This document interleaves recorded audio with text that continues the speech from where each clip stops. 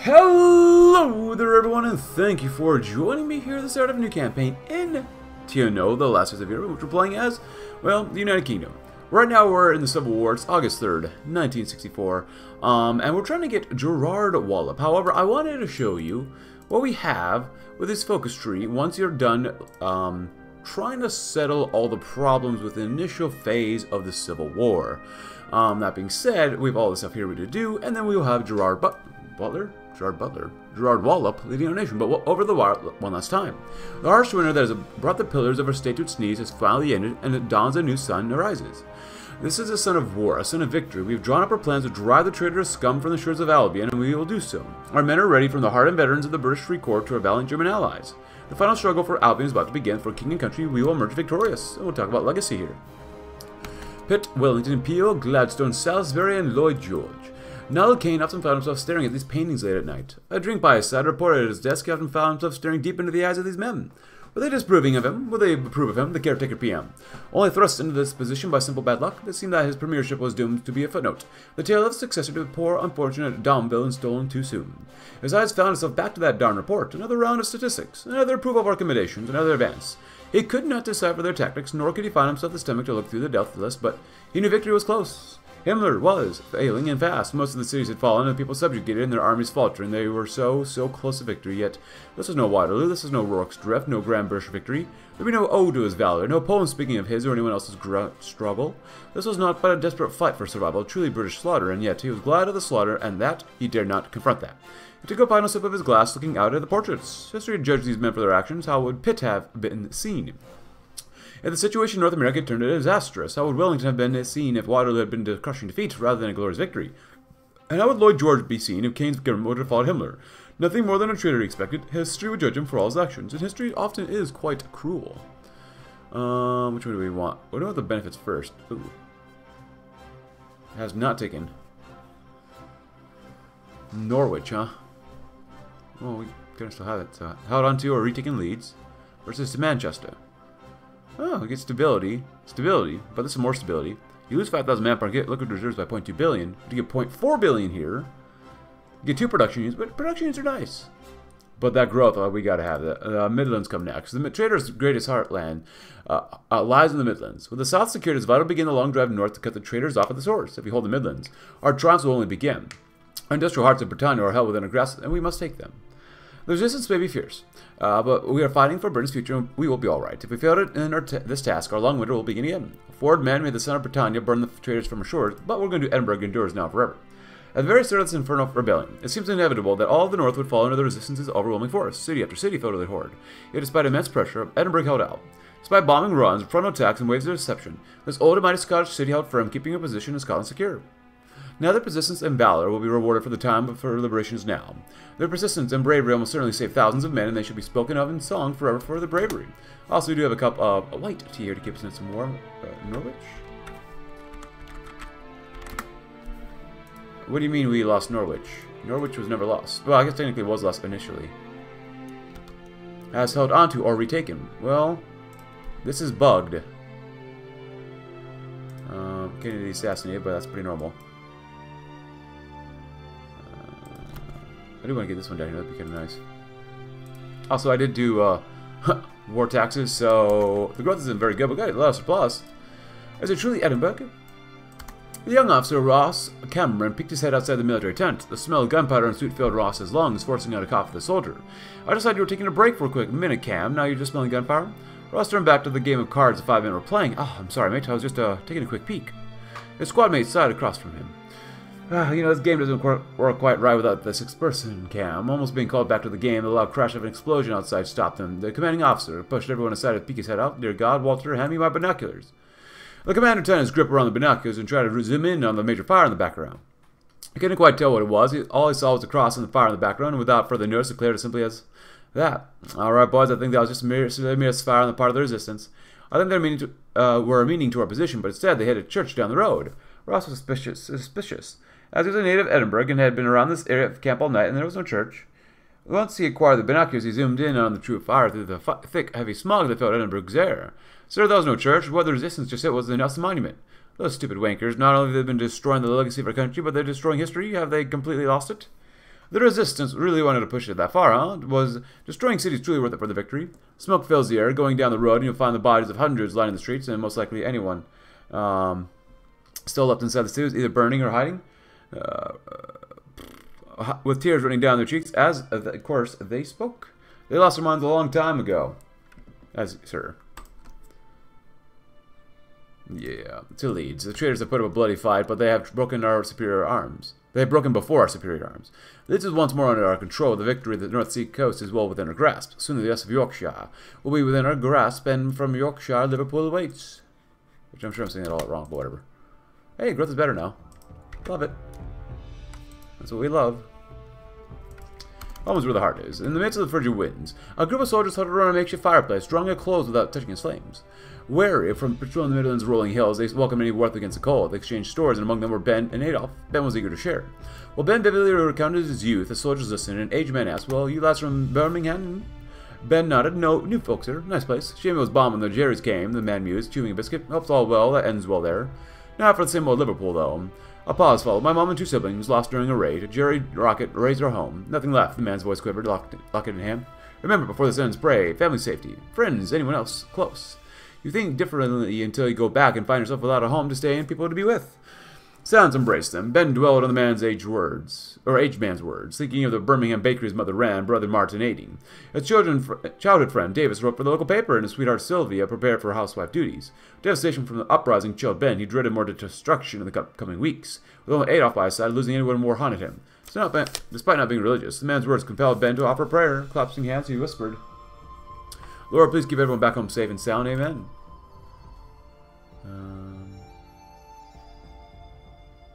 Onwards to Scotland. If I do these cons commands, so be it, whatever. Blood in the land of song. From the very beginning of the post-war period, the Welsh people have always been rebellious sluts, unwilling to see the good that natural change brings. Since the day the war ended, they have been a thorn in our side, acting as a hub of terrorist activity, unfortunately. The rocky hills and bustling cities have hidden the traitors from our loyal soldiers for 20 long years, and the people have slowly been radicalized into supporting the most foul of ideologies. The kind of impertinence is a cancer. We must stamp it out before it infects the rest of the Union. We have been far too kind to this rebellious attitude in the past, and we won't make that same mistake again, of course. Drop. Floyd Robinson's thoughts were muted up by constant clicking and rotating machines behind him. Several paper-thin threads stretched across the wheel, compressing further into the new patterns for the military. Sea Line era camouflage patterns were switched out for new top-of-the-line material from the farms of mainland Europe. Floyd always kept a stolen Walther in his jeans, just in case of an emergency. He always needed to be protected no matter what. Now, there is a stained blood of collaborators letting its grip. Any failure to protect himself would only lead to his own death, and which in these times would send him straight to the headlines. A large commotion was heard from the entrance to the factory, although most of it was unintelligible from Floyd's position. He kept us down at his work, hoping to avoid any conflict. The power of the machine was shut off. His co-workers started dropping on the ground. They were not hurt, they were just simply dropped. Then he heard it. "This is a subdivision of MI5 specializing in the Leeds area. Everyone on the ground now." I repeat, this is a subdivision of MI5 specializing in the Leeds area. Everyone on the ground now. Sweaty bullets started dropping down his neck at the same speed he did. Underneath the work areas, he could see the German boots marching to each and every worker, berating each one of them with questions. Floyd's eyes widened. These men are meant to deal with the resistance. Where do they see the gun? Crap, crap, crap, crap. He looked back to his palms. His fingertips had pruned. He took a deep sigh. This was it, huh? He killed several collaborators and helped take several areas and just have them be shot here, on the ground of his job, the one place he hated more than London. He slowly reached to the Walther and affixed it to his hip. He had to be prepared. Wait, a Dragon Defiant has not held on to or retaken Cardiff. Wait, why do we do that one when we have to do this one? Cardiff surrender. The Welsh dragon roars in pain and defiance, and the spirit of St. George severs his head. After a long, bloody series of battles and rapid advances, we've had the distinct pleasure of reclaiming Cardiff from the resistance. Our troops now march into Wales' biggest city, ensure that the new order is maintained, securing the knowledge that this is only the first domino to fall on the Welsh front. We cannot afford to get careless yet, however. While this is indeed a significant victory for the forces of order and stability, it's imperative that we act quickly in seizing the rest of Wales from the resistance. Let's not get bogged down in the muddy Cumbrian countryside. It makes no sense why this is not available to us. We've retaken Cardiff. A humiliating stalemate versus the North pacified. Our campaign through Wales has come to a righteous end as the traitors rebels flee from the might of our ranks. While victory is indeed major, the battle for Britain is not yet over. We must capitalize on our success before the tide of war begins to turn in favor of the enemy. The Anglian dagger. East Anglia. It is currently the largest single thorn in our side the traders hold. Despite all of our efforts, they've held it throughout this long winter, but it's time for the sun to melt their chaff and drive them from the foothold. If we're to secure a hold over Britain, we'll need to take East Anglia, and swiftly too. The time has come once more for the guns of war to roar with fire and fury. It is time to march on. 10 miles to Wales. Look alive, lads, called to the sergeant. We're approaching Wales. Adolf looked behind him, peered out of the flap of the squad's truck. There were steep green hills around him, and trees and hedges under the shadows of the valleys. Mountains in the distance, white clouds drifting lazily over the blue sky. Adolf thought he had never seen a sky as beautiful in all of Britain. What would they want to spoil such a beautiful land? He asked no one. They passed by a small hamlet. A shepherd watching the convoy pass with his herd milling around the field. He wore a stoic mask to hide his fear. Nobody could see it at this distance. Treason runs in the blood here, I think. The soldier in front of him, Colin, thought Adolf, leaning in with a conspiratorial glee. My cousin was a copper here. Always said the sheep screwers were rowdy dudes. He put the rifle in his lap. We'll bring him in line, all right. I've been to Cardiff before, said one of the soldiers. Nice place, friendly people. Bloody shame they chose the wrong side. Sarge, you think we'll see some action? Asked Ben. Assume that you will, Private. You lie, keep your eyes open. This is rebel country. They'll be lurking around every tree.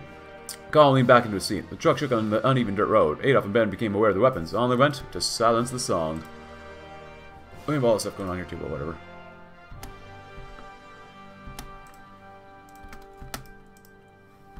I'll do it anyways. It doesn't hurt us that much. Growth didn't hurt much more. We got like 1.5 more billion, 2 billion. One should savor each day. You're still making stupid little doe eyes at you, you know. He'd be blowing kissy faces if he wasn't just so shy. Maisie nearly snorted into her pie in laughter. She didn't have to turn around to know that Ian and Dennis's stupid faces were grinning from ear to ear, and that the next table over, the boy they were mocking was blushing furiously. She took a swig of lager, silently flipping Ian a rude gesture before settling down the pint glass. You're twat, Ian, you know that? All right, proper twat. What has he ever done to you, anyhow? She heard the sound of Ian scraping the bar stool across the ground loud enough that it struck out even in the crowded Norwich pub. Bringing it across, he plopped himself down on the stool and leaned across the table with his customary smug grin. Maisie rolled her eyes at him, only for him to shrug in response. It's not me, Maisie, it's you. You're the one who's enchanted him. Here, if you don't believe me, ask Dennis. Back me up here, Dennis, big man. He was looking for you, whispered Dennis conspiratorially. Come on, Maisie, you told me you fancied him, and who knows how long we'll be in all of Norwich. Could be we move out soon and you'll never see him again. Not likely, interjected Ian, suddenly serious. Say the traders are regrouping in the south. It's not over yet. Not by a bloody long shot. They'll be coming in for the city, don't you even doubt it. Come on, Maisie, it's about ready to get real nasty. Take your darn shot, ask him. He's too scared to ask you. Maisie silently stared into her beer. Ian was a twat, but he had a point. Every time they'd push, the collaborators almost had willingly pushed back without breaking. It'd be months then they were so stubbornly holding on. Well, what happened if they still hold on when the Germans got their mess together? It was something Maisie didn't want to think about. Maybe she'd ask now, just in case she never got another chance. She sighed, I'll think about it. Drive them into the wash. We've done it, despite all of their efforts. Despite all the blood spilt, and the traitors and revolutionaries have been driven into the sea, and our flag flies proudly over East Anglia. With its loss of traitors are severely weakened, and our plans to free our nation from the dastardly grip can continue on schedule. This is but the first of many victories to come. Liverpool within our sights.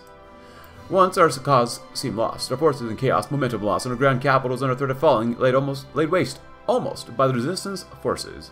Yet we survived thanks to the efforts of our brave soldiers and diligent leaders, and now the resistance is in the same situation we once were. In one of the greatest comebacks in military history, we managed to encircle Liverpool, cutting out the resistance's makeshift capital.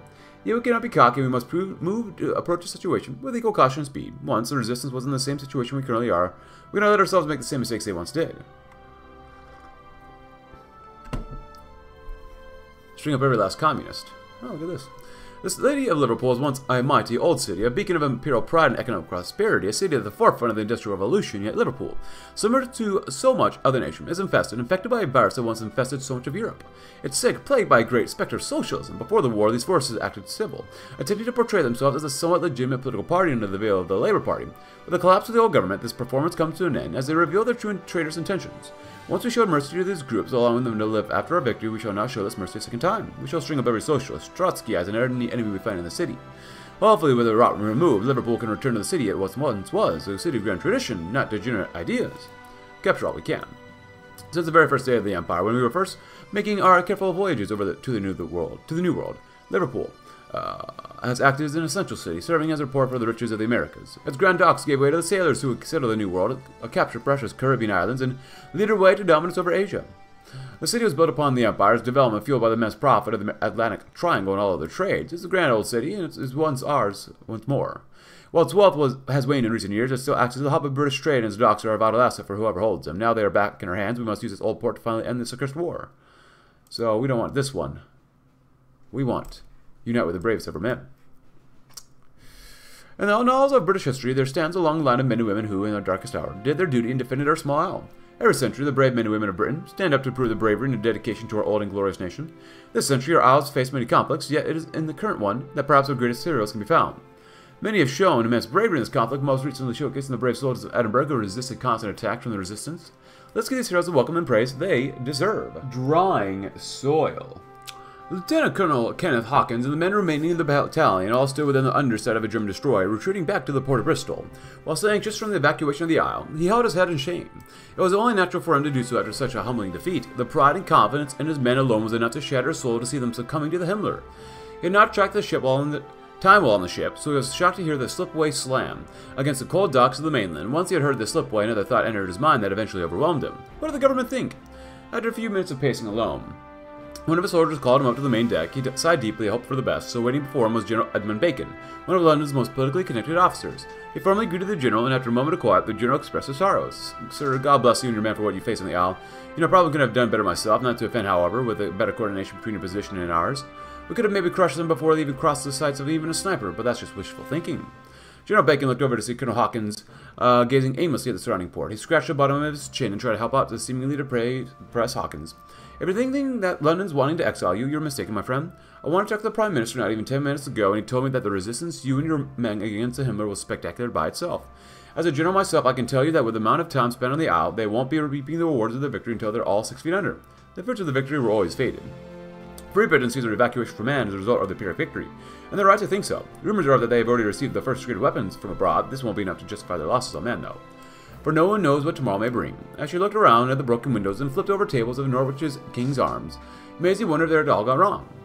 Not long ago, everything had been fine. The collaborators were running. They'd been winning in for the first time in forever. It seemed like they were ready to do it. How the heck had they gone from celebrating with drinks to cowering behind tables surrounded on all sides? We have to go, hissed Ian. What if the Germans just bombed the place? And quiet, boy. The voice came from a suit-stained older man with an unkempt beard, now staggering up the stairs from the chair.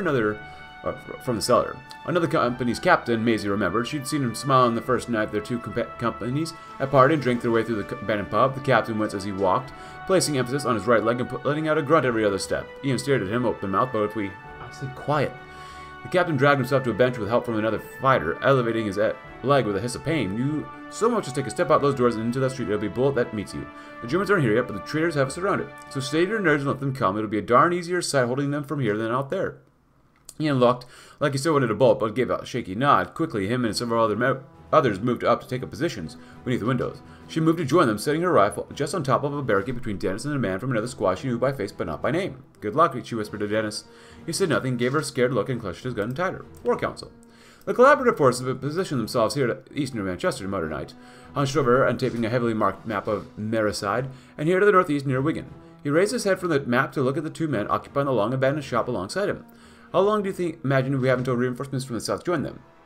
A week, could be less, replied Fitzroy McLean, pressing a cigarette into a well-used ashtray. Knight looked to Jones, but the Union man only gave a grim nod of assent. No more, he says. Our lads can't hold them in the open. They've got oil now and bloody lots of panzers. The fascist guys are marching freely. We have to fight them in the sea instead. I see that might not hold, insisted McLean. Leaning forward for emphasis, our anti-tank is drying up and the Americans are getting unreliable. They can't take the city with what they have, not yet, but when the southern divisions arrive, Liverpool could fall. They will prepare for it if it does, Knight hummed. Stroking his chin, start moving the guns from caches back to the docks. McLean is correct. If Liverpool does fall, we can ill afford to lose our best supplies with it. Jones folded in his arms. And the lads inside, if that happens, we haven't anywhere near enough boats for them all. If we try and send them all, they'll know what we're about. They can't go east. Fascists are there. They can't go south. That's death. West the sea. Time it comes to siege, they'll cut off the north if they're not stupid. How do we get them out? None of the three men said anything after that, the only sound in the shop being the whistling of the wind outside. We can't, said McLean, breaking the silence, not all of them at least. My boys can harass the supply lines and make Liverpool hell, but even if we abandon the city now, or accept no retreat, we have to choose. The two men looked at the H spy master now, folding up the map with a determined nod. Liverpool must stand. Which is weird, because I used consequences to drive them into the wash. Is this not what we're supposed to do? But whatever, the beginning to the end. Unicorn Owen, do you copy? Over. Silence persisted on all frequencies. The radio operator, filled with anguish, twisted the knob one last time. Owen hasn't responded over 24 hours. They've likely been compromised. The bustling underground cell came to an unabrupt standstill. Chaos ensued, with motions running wild. Anger, confusion, despair reverberated off the brick walls. Emma's brow glistened with sweat as she sat motionless. Losing contact with Swansea, the last Welsh resistance stronghold, meant their forces were weakened. The haunting question loomed: was this the turning point? With a submachine gun resting on her shoulder, Elizabeth strode forward boldly. Is it all over just like that? Her words drew the scattered onlookers closer. Do we give up because they might have fallen? Many shook their heads. Remember what we're fighting for, our family, our homes, and our freedom. Elizabeth's eyes locked with Emma's, conveying an unspoken determination to stay together no matter what. As she finished, Elizabeth's presence seemed to calm the crowd. Suddenly, a runner brushed to the door, panting and bearing grim news. They're coming, he gasped. The government's army is moving north. At this pace, it could be in Edinburgh in a few weeks. A moment of silence hung in the air, seemingly endless. Then someone screamed, panic, shouting, and scrambling engulfed the cells of the reality of the impending threat that settled in. The scene could only be described as pure pandemonium.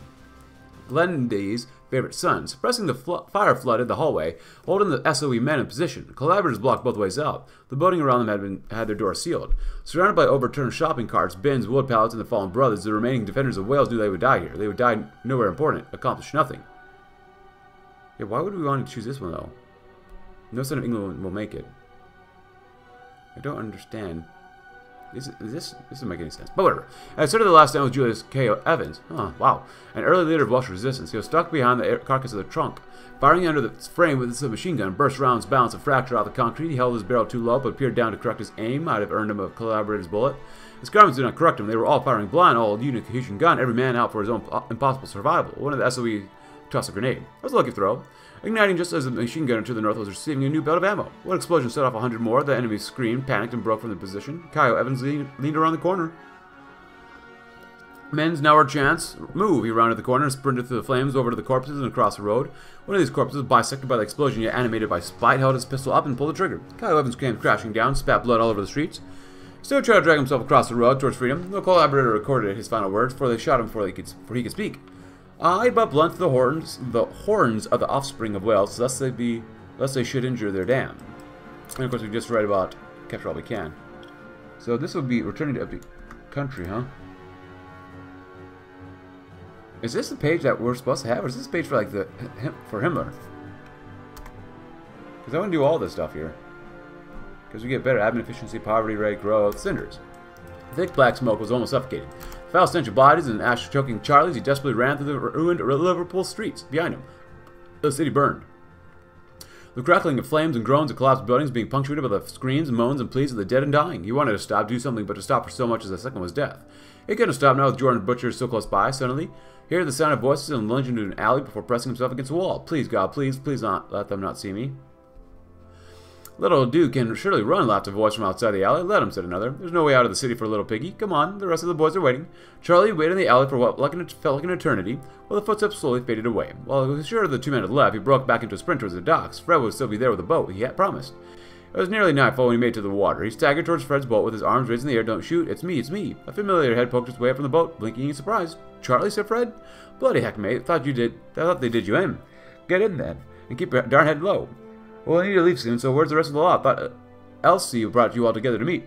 Charlie said nothing, and shivering, he thought back to the meeting and how brave Elsie had looked, promising them that they would make it out. Jones had a plan, she said, and there were camps outside the city they could hide. He felt so brave, too, listening to her until he heard the rattle of machine gun fire, and their brave words had turned to screams, until he had to cower among the corpses, praying the Free Corps would leave him be. The rest of the trade union men in the boat were looking at him, then all he did was turn away from them and press his face into the side of the boat, refusing to let them look at him to see the shame written on his face. The boat set off into the black water, leaving the crumbling city far behind. Onwards to Scotland. Scotland was once the last to join our union. While the English and Welsh had been united centuries before, the true political unity only came relatively recently in the Union Act. Only when we were united did we truly reach our full potential. Only together were we able to conquer grand islands, facing the armies of Europe, Asia, and the Americas together. Now they're once again occupied by the foreign puppets. We must do our duty once more to free our brothers in arms. We're one union, together forever. We cannot live as one. Part of ourselves remains under the rebel tyrant's boot, and if they do not return under peaceful means, then let the spirit of Edward Longshanks live through us once more. To the victor of the spoils. Hey, looking better already. Nice. The docks of Liverpool had weathered the fire better than the rest of the city, distant as they've been from the worst of the fighting. Still, even from here, Colonel Oliver Crowley could smell the smoke mixing with the sea air of the docks. Using an old shipping crate as an improvised tool, he sat down, lit a cigarette, and looked out into the Atlantic. Nowhere to run for the traders now, they pushed them all the way to the sea and beyond. Colonel, sir, you're going to want to see this. He looked up, being met by the sight of several of his men huddled around a small skiff covered by tarp. The soldier he called him, flashed him a quick salute. He waved a hand, dismissing the man. At ease, Corporal, show me what we've got. The corporal nodded, drawing a little knife and sawing at the rope, binding the tarp of the skiff. Pulling it aside, and doing so exposed a number of open crates filled with M14 rifles and M20 bazookas. Crowley whistled smugly, picking up an M14 and examining it. Surprisingly good condition for something that come so far. The Americans definitely hadn't spared any expenses. He pulled out a cloth, wiped the rifle down, and set it back in the crate. How many more caches like this? The lads found 4 more throughout the Prince Albert docks, sir, as well as one at Alexandria. We haven't checked Gladstone yet. Lads at Alexandria say that they weren't even at AA launches, but haven't been there to check. Crowley grinned a toothy grin. Get these onto a truck, Corporal. Little present for our boys from America. Those weapons were in top condition, not that it did any good to the men they were meant for. The way Crowley saw it, him and his men could use them, but in better use. Both alike in dignity. Emma and Elizabeth split from the rest of their cell, retreating to a rooftop a block away with the terrace facing the setting sun. They had to. Headquarters was full of radios and reports on the fascist northward advance, foreseeing their demise. There you are, said Adolf, who sat down next to a smiling Ben. Normally the pair ate with the rest of the squad at the mess hall, but Ben was absent. Adolf did not expend much effort tracking him down. He found him on the western incline of a hill, sheltered from the enemy, sat down next to Ben with his own rations. We don't have to stay here, said Elizabeth, who pushed through her own doubt and veiled disgust on Emma's face. We can go to Canada. We can be on the first ship out once they start the evacuations. It'll be safer there. It'll be kinder there. The rest of her words were cut off by a choked sob. It'll be all over soon, said Ben, finishing his can of curry chicken. Sarge said we got a few months of this left, then we'll be discharged. We can go back to our lives. Adolf thought of his own home. Stuttgart, the townhouse, his father, mother, and brother, but part of them did not entirely want to leave. It's not fair, muttered Emma, buried in Elizabeth's embrace to escape their doom. It's not fair, they can't win, she sobbed into Elizabeth, who, with brushes of the hair in her firm hands, holding her close, tried to comfort her lover, but there was nothing that she could say, no warmth she could share that would keep the incoming away. Adolf made a joke and Ben laughed. Neither fully registered what they said, only that they heard each other. They stared at each other for a moment, then they put it aside and resumed eating, watching the sun set over the highlands. Britain shall be united no matter the cost. Yeah, so I read this one earlier, and we'll read about Triumph in just a moment, and then chase him to the world's end. At last, the war reaches the inevitable conclusion. The last scattered rebels are on the run, hoping that the North Sea or the Scottish Highlands will be able to hide them from their inevitable fates. Yet, this is but a lie they tell themselves. There's no salvation lying for them up north, no hope for a surprise victory against us, no hope of American intervention. There only lies defeat. There's no point in drawing out this conflict. Let us, and move quickly, and sure no other traitor voids the king's justice. The relief of the siege of Edinburgh had indeed brought much of rejoicing. That much was truly genuine. But the people, most of them at least, were not cheering for the victory of the government and their German overlords, but the simple fact that brutal fighting was at last over and they had survived. The military parade that followed put things very much into perspective. The military parade, as the collaborative formations marched throughout the streets to the sounds of the British Grenadiers, they were met with genuine applause and a few cheers, if a little halting and almost regretful at times. Then came the Blackshires, flashed and circled banners held high, along with a few units of the Free Corps, to whom sparse applause was granted by some, but mostly simply looked on in growing realization of what was happening. The clear, precise stamp of polished jackboots upon smooth cobblestone heralded the arrival of the true victors of the siege. Swastikas emblazoned upon their helmets and flags, as well as on the sea of panzers which rumbled behind the Kolonnegrazer Marsch. Beyond the silent streets of Edinburgh, as the conquerors claimed the reward of total domination. When the sun set at last, Edinburgh wept, under the jackboot once more, in a final victory over terror. We have triumphed. At the start of this conflict, the world left us for dead. They believe our cause is lost, our government inevitable to fall. They stood like vultures over us, eager to carve up Britain to fit their wants. Yet, as so many frequently do, they underestimated Britannia. They underestimated the British spirit to win against all odds. They underestimated the strength, courage, and willpower of Britain. Most of all, they underestimated the British people. These liberal puppets thought the British people would just allow themselves to be resubjected. Yet we stand strong and they lie defeated. Now Britain must rebuild. It'll take many years for us to fully recover, yet with the end of this conflict there lies a real opportunity for change. What form that change will take is up to the British People's Party. Nice. And it's 1964. I'll grab that, and I don't care about heavy time stuff. We're just going to grab this and grab it too. Hey, not bad, not bad. Inflation's not too high either. It's not to love.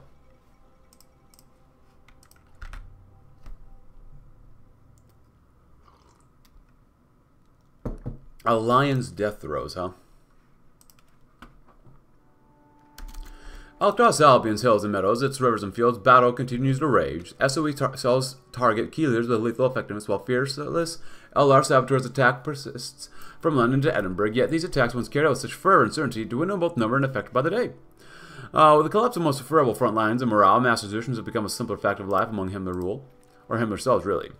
Government soldiers, for the part, whoop and cheer, eager to extract retribution on those who they fought so bitterly. For the army and garrison, the battle's already over, a matter of not when. A matter of when, not if. Some try to fight on all the same. Within a long-forgotten church in the Scottish moors, a grizzled veteran of the Spain and Sea Line addresses his men. He speaks of past battles fought and friends lost. He vows that even one battle lost against the fascists, there will ever be more. His men nod, the gloom infesting the church lifting somewhat. Even until the next day, the units 4 men less, and after that, 2 less again. In a small village near Bath, an encircled company holds out for days, cut off from food, home, or hope. These men simply hold, unsure of where to go. One night, a hidden stash of sweets from York is found under the floorboards of a shop, and the men trade stories and food, speaking of all the places they might like to see, from Brasilia to Toronto. None of the men ever leave the village. In a dingy basement in Oxford, a man and a woman check their equipment. 2 pistols and a handful of grenades. The man fights for king and country, the woman for workers' Britain. The two have little in common, less to speak about. Still, both know where a certain German commander will pass tomorrow. His death will change nothing, for nor will it free Britain. The names will never be known, and the dreams never be realized. But the Germans will learn that even a dying lion has claws. But for how long? Oh wow, we actually finished the land auction here. Fascinating. As we're just toying with them. We're just looking at them menacingly as they can't recover anymore. Oh, they have a fiscal crisis. Good. Oh, they're actually attacking us. Yeah, look at that. Weekly stability is going down. They have 90% stability. Unit supply lines open. Militia force.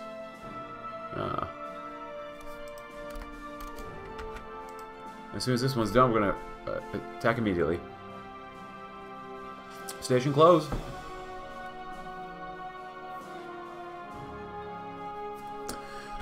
People of Great Britain, I, Maxwell Knight, leader of Her Majesty's Most Loyal Resistance, darn it, Knight, darn it all. Say, I hereby order all the forces in the British Isles to loyal to Her Majesty Queen Elizabeth II to stand down.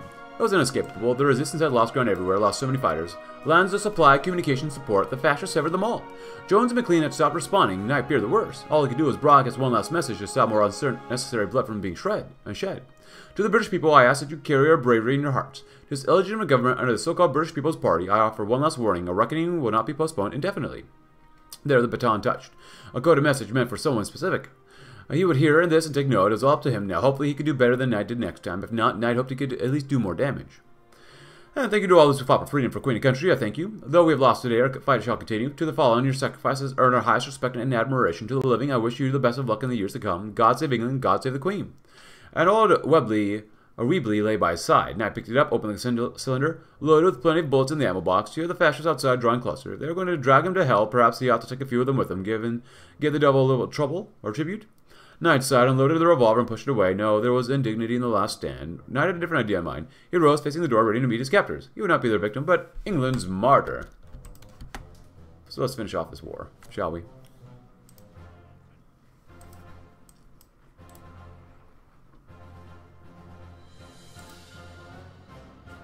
And happy November.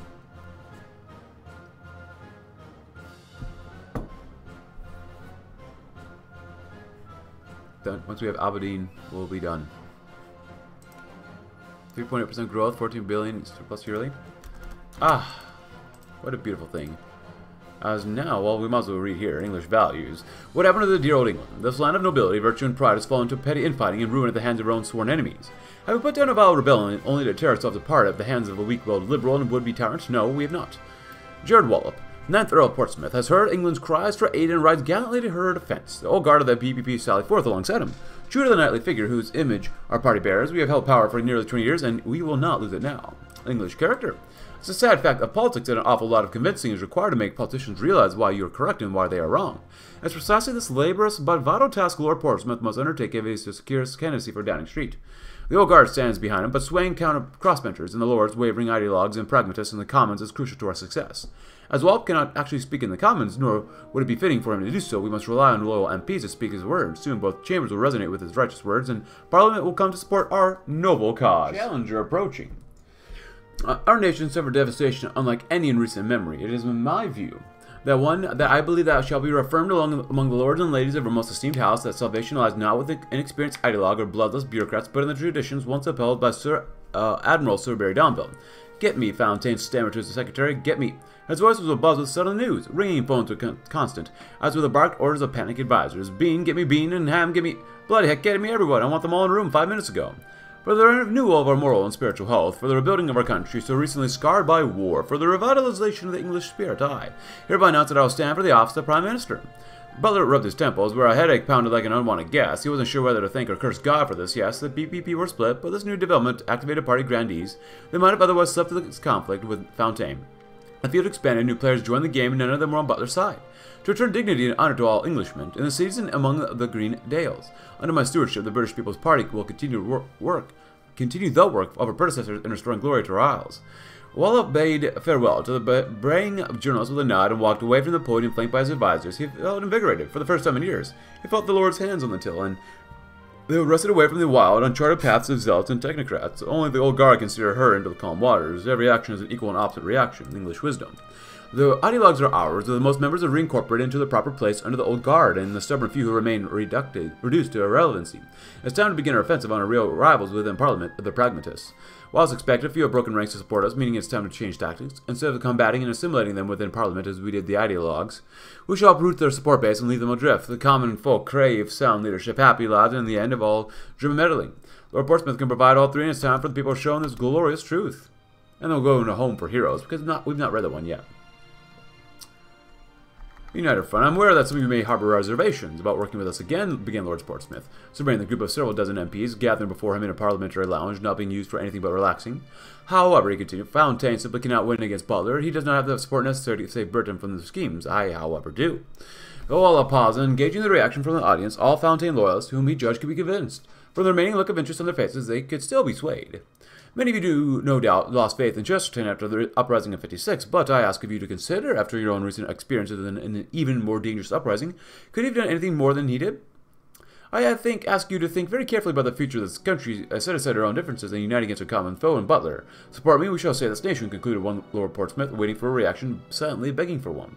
One of the MPs stood up before him, a Peter Huxley Blythe, if you recall correctly, a staunch Mosleyite, and a leading member of the Ham's little clique. I cannot speak for everyone here, Lord Portsmouth began, glancing to the side at a pair of MPs seated away from the others, but you have my support for PM. If Chesterton stands with you, we will follow him again. Relief flowed over Wallop as he thanked Huxley Blythe, and made a mental note to reward him with a ministerial post for this. As the MPs filed out, a group of peers filed in, both looking equally surprised to see their counterparts here. A powerful force was building in Parliament's halls, and it was a force that Lord Portsmouth would command. As this is a new power's victory at hand, home for heroes, though. At the end of the day, who won us war? The soldiers, that's who. These brave sons of Britannia who put their lives on the line and fought to save their nation from anarchy and madness. They are heroes, one and all, and deserve a hero's rest. Some have suggested that we redeploy forces across Britain to rebuild to keep our army mobilized for a swift reconstruction. What utter nonsense! Not only would such a proposal be a gross betrayal of those valiant souls who deserve to return to their loved ones, but also horribly inefficient and detrimental to our shattered economy. We shall send our boys home and begin drafting up contracts for rebuilding our megacorporate allies from across the channel. That's how we honor our heroes, and ensure their homes are rebuilt as quickly, cleanly, and efficiently as possible. It really is the least we can do, and shan't be the last. As well, the wisest of them all. Butler had always wondered how exactly Wallop intended to sway the BPP to his side, given that he was stuck within the Lords. The new leader would be decided in the Commons, that there was of little doubt, with Parliament being used as the primary battleground for the BPP's warring factions. But just how would Wallop get around the restrictions on him speaking there? Today, Butler had his answers as the backbencher rose to speak. Proxies. Looking up at Wallop and his hosts of lords, Bedford and Chesterton among them, sitting in the gallery above, he could almost see that the strings descending down onto the MP about to speak. My right honourable friends, he began, as more and more eyes turned upwards to those who was really speaking. Britain remains in a crisis, and we require true leadership to lead us into uncertain time and years ahead. Leadership, unfortunately, neither Andrew Fontaine nor Rab Butler seemed to possess. Shouting erupted from certain corners of the chamber, causing the speaker to bang his gavel loudly. Beside Butler, Fontaine grimaced, both men momentarily united against the Earl sitting high above them. Fontaine has proven himself little more than a petulant child, claiming to be able to run the country, yet unable to even run the Blackshirts properly. Then there's Mr. Butler, though well-meaning, I'm sure, but far too influenced by international finance and bankers. He would see us sleepwalk back into the chains we escaped in 1945. Nobody listened as the speech came to a close. All eyes were now on Wallop, smugly observing the sea of faces from his perch in the gallery. The message was clear. Only Wallop had the experience, conviction, and strength to lead Britain, and he fully intended to do so. A cry of approval filled the chamber, and Wallop smiled, a future for patriots. Britain now stands at a crossroads. Tens of thousands of our own now rust under our soil. Their fathers and brothers left to pick up the pieces and rebel. While this reality is obviously far from optimal, we have an opportunity to create a world forged in the vision of Britain's true birthright, one of our children can follow for generations to come. Our soldiers, great words they are, will be the guiding pillar in our new society. Those who fight to protect the British way of life will be immortalized in their triumphs. The first step in a vision for the future, of course. Virtue. Brigadier Tommy Edwards jumped off the tailgate of the military truck. He waved goodbye to his former comrades as they drove off into the distance. Edwards sighed. The whole war had been seen from many of his closest friends being filled with lead, with him being the last one standing. He guessed now that the war was over, it was a return to normalcy. He could enjoy having friends again, but even the Brigadier knew that that was a very dubious comment to make, seeing the destruction that had rocked this few towns that his squad already passed. Edward scratched his temple and looked behind him to see his family's home. He placed both hands on his head in shock. Wood planks covered each door and window. Dirt and small spots of blood were stained into the exterior walls. Small holes littered the roof. He threw his bag against what was left of the fence and ran into the home. He beckoned for his father. Nothing came back. He called out for his mother, this time with success. Leading his head into the living room entrance, he saw his mother secluded to her chair, reaching her hands out to her son. Edward fell straight into her arms. After a decent 2 minutes of bonding, the son asked his mother a question he never wanted to ask. Mom, do you know where Dad is? Releasing Tommy from her arms, he pointed to the photo on the table next to her. Tommy, I would never imagine this day would come, but your dad, my George, he didn't make it. His eyes widened beyond belief. He let the tears flow down his face. Before he could grieve, he made a promise that the house may have been lost, but the memories would remain. And if you wonder about any martial law, please go right ahead, because I can't wait to see what the path holds for our Gerard Wallop. Ending martial law. Oh, is this nothing here? Oh, military professional continues to improve as well. Look at that. Nice. It's getting worse here, but whatever. Admin efficiency is improving. We barely have any increasing poverty. It's a little bit, but not very much, which is good. Andrew Fontaine here, of course. We've got Gerard Wallop, but we have overcome. If you'd like to read about that, please go ahead. The end of an era, really.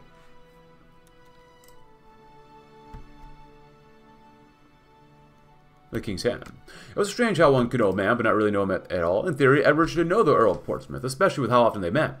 He had been subjected to a solid 10 minutes of the Lord's agricultural opinions, and Wallop had no shortage of opinions at a Balmoral party once. Even so, at the time, he'd only taken moderate notice. Considering him just another eccentric lord vying for attention, no sooner had he finished that thought than the door swung open and a servant entered, followed by the Prime Minister. Wallop bowed. Your Majesty, pronounced Gerard Wallop dramatically. Rising from his perfect bow, he gestured to the crouch across from Edward. May I? Edward nodded. Please, my congratulations on acquiring the BPP's confidence, and on your ascension to Prime Minister. It's a relief to have someone I know I can rely on in the office. The last part of it was a bit of an exaggeration, but Edward figured he ought to start off on a good foot now that he finally had a Prime Minister who seemed to respect him. Your words honor me, Your Majesty, if I may say so. Your confidence means even more than the party does. We're all servants of the Crown, after all. Wall's face took on a serious expression, and you have my word, Your Majesty, that so long as I remain Prime Minister, I shall never allow the Crown's authority to be challenged again. This little uprising will be the last of its kind. Maybe this could be a good thing, after all. The King considered.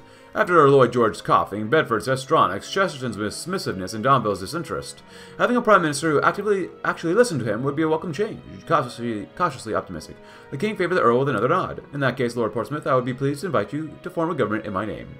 His Majesty the King has asked me to form a government, and I've accepted. In the footsteps of my forerunners, I once again tread, and England's hills once again be bright. Lord Portsmouth appointed Prime Minister. Gerard Wallop, 9th Earl of Portsmouth, has been appointed Prime Minister of the United Kingdom following the resignation of the predecessor Ronald Nall Kane, 2nd Baron Brockett.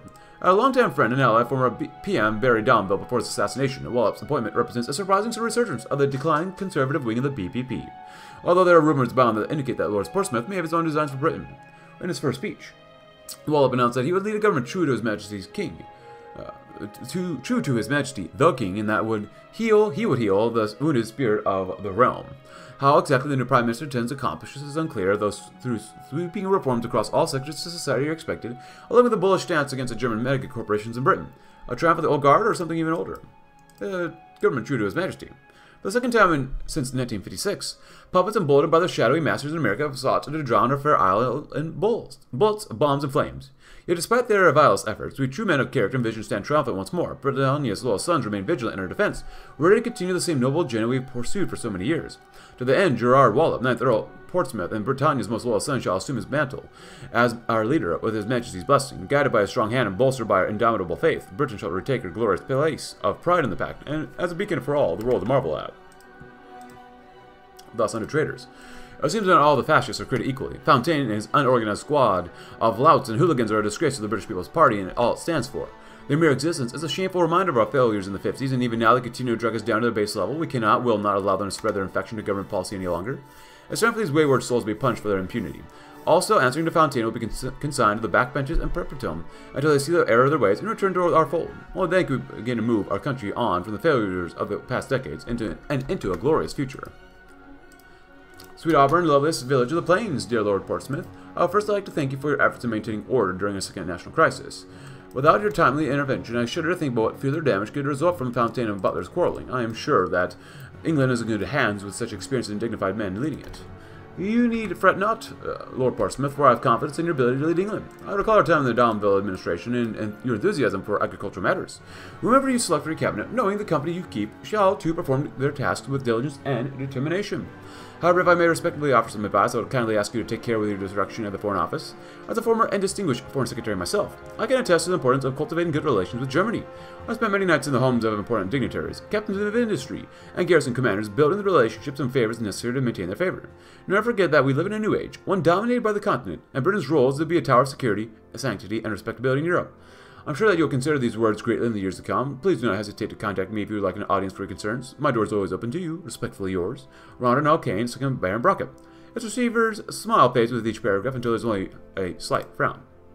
A purge long overdue. When the Germans came to our Isles those 20 years ago, they set upon creating the government that would be friendly to their interests. In doing so, they saw fit to invite pragmatic members to join in the government. Fleeing from their old collapsing regime, this would prove to be their greatest mistake since then. The pragmatists have acted as rods on our government, crippling our attempts to bring Britain to its rightful place as a fascist power. Now we have opportunity to wipe this slate clean and correct the mistakes made in 1944. These figures have no place in our new order and our hollow party. The uprisings have shown all that sympathetic to democracy will inevitably scurry away at the first opportunity. Let them be chucked out like rats that they are. For the British People's Party is a party of British fascists and no one else. Guys, this is not good for us. The old master's call.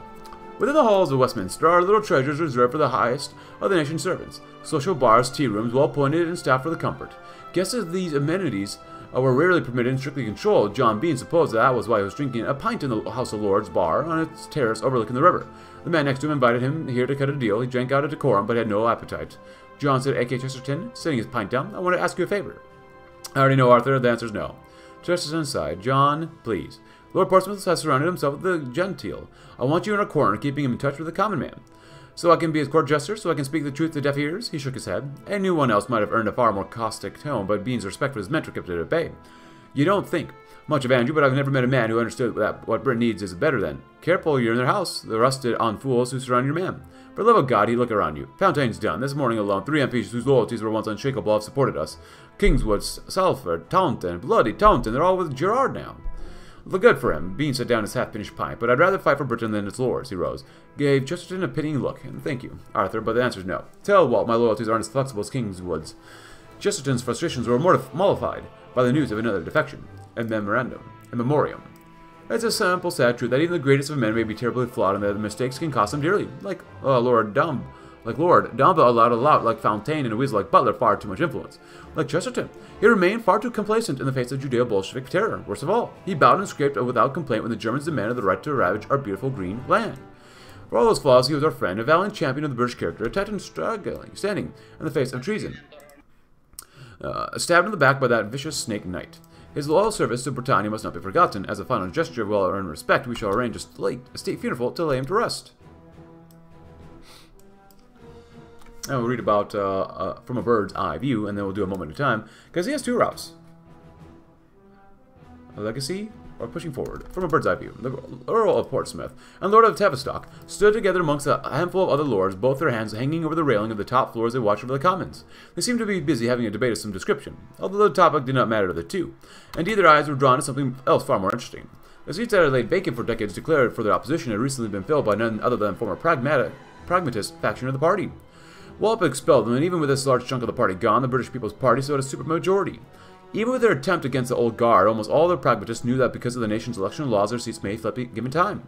The pair watching were very amused by the fact. You know, Hastings, I've been hearing rumors about all those chaps down there, and let me tell you, there's never a rumor about something good. The two chuckled harder than they ever had in years. You see the one on the right side, I heard his wife cheated on him for a Bolshevik in the Himmler. Rab Butler was very involved in the debate on the Commons floor. He was practically the leader of the pragmatist opposition, defending several of the pragmatist members when they were attacked and adopted a fierce demeanor towards his former colleagues.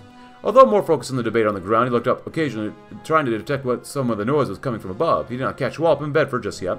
After one more successful punchline from Wallop, he glared at both of them with a look that could kill. The two noticed Butler's stare and laughed even harder than any of the rumors circulating that the Prime Minister could twist. They both turned back at the moment, leaving to head back for a meeting at 10 Downing Street in a moment in time. Now that we've dealt with our immediate problems, the time has come to consider the path we're on. Looking back, the history of our governance under Domville and Chesterton has been far from lawless, and it's likely that their brand of fascism contributed to the two uprisings we have faced. Lord Wallop has grand ideas of his own to revitalize the English stock, ideas which would truly see a return to the greatness of days long lost. However, the old guard of the BPP, which he depends on for backing, would be largely appalled by his ideas, and would be perhaps better to stick with their methods for stability's sake. Well, one thing is clear: a choice must be made, and soon. Final voyage. It was a rainy day, one fitting for the mood of the day. Wallop supposed Barry Domville was not a man for pomp ceremony, yet he was a man that certainly deserved it, especially after being taken from Britain so cruelly. However, he would not have wished to be laid in state, but a state funeral was required nonetheless. It was packed with BPP members, all old friends and dedicated supporters of the old guard, wanting to see their old leader off one last time. Gerard Wallop was never a man who cried often, but the speeches his compatriots had given in honor of their old friend had left his face streaked with tears. The unfairness of the situation rang true when Bedford, Chesterton, and Nell Kane reminded him of how cruel it was that they were bereft of Domville. When the proceedings began to come to a close, he strode up to the podium, eyes lingering on the casket. As he did so, it was closed. Given the nature of Domville's death, the Prime Minister cleared his throat and took a deep breath. Friends, party members, my fellows in arms, you all know that Barry Domville was a great man. He served his country dutifully and without complaint for years, taking the slings and arrows from those who would see our country reduced to rubble. He was all this and more, but above all else, Wallop choked up, his breath hitching. Above all else, he was my friend, our friend, and he'll be so very missed. May we meet again one day in heaven, Barry. And with that, 3 well-armed policemen began to wheel the coffin off stage and through the sparse crowds that had gathered. He would be taken to a train which would bring him to his final resting place, a quiet little cemetery near his home. Rest easy, Admiral. A peculiar pest.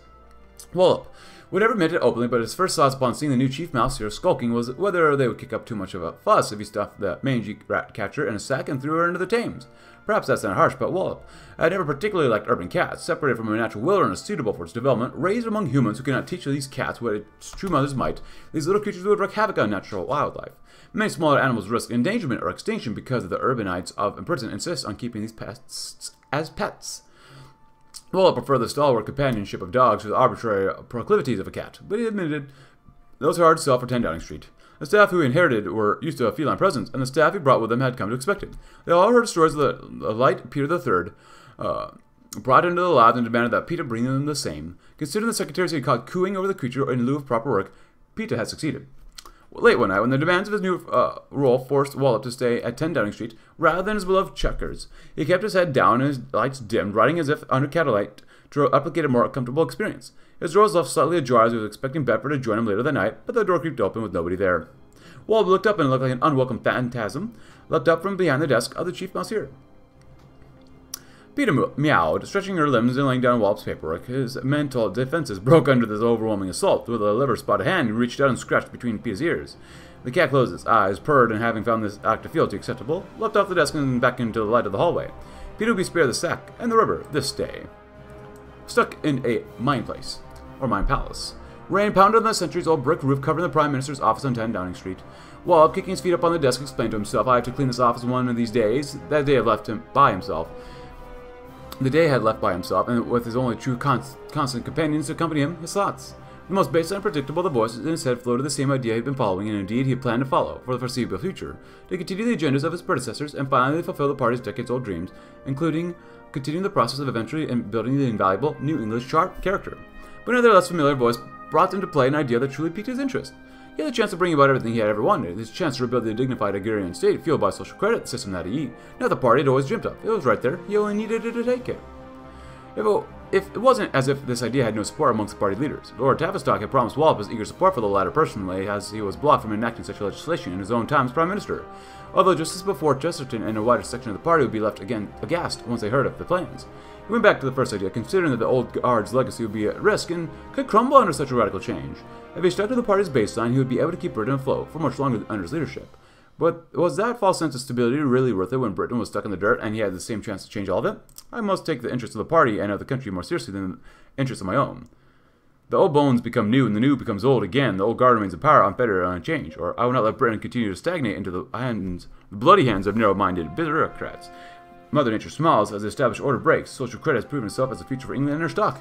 But we're going to end the episode there after we read the English Revival, because we'll have 2 more episodes to each do the routes here. England by nature leads Britain. It's always been and always will be. Thus, it is of paramount importance that English culture and traditions remain unspoiled and sacred. Unfortunately, this is not the case. English culture has been under attack for centuries, and the attacks have gotten worse in recent years due to the corrupt and degrading influence of the United States. Even now that Britain has been freed from them, the vile ideals promoted by the cabal usurers that run the government continue to corrupt England's spirit. There's only one solution to this: fight fire with fire. For every disgusting piece of a propaganda pushed by the bankers of America, we must respond with 100 pieces promoting the exorcism of international finance and the exaltation of the English spirit. If you enjoyed the video, please consider leaving a like, subscribe if you're new, check out my Discord link in the description below, and I will see you tomorrow, as we'll see what else we can do with Gerard Wallop. Thanks for watching, have a great rest of your day.